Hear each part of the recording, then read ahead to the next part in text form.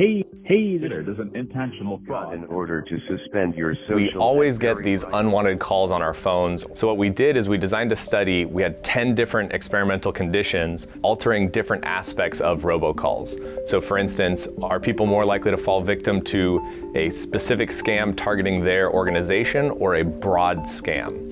And so we conducted essentially our own phishing and robocalling campaign. So we sent out 3,000 calls, 300 in each of these conditions, to try to measure the effect and the rate that people would fall victim to these scams. And overall, we found that these scams had a variety of success rates, around 1% all the way up to 10% for some of the most targeted scams. Now that we can understand that, we can start to think about how to combat them through things like user education and better technology defenses.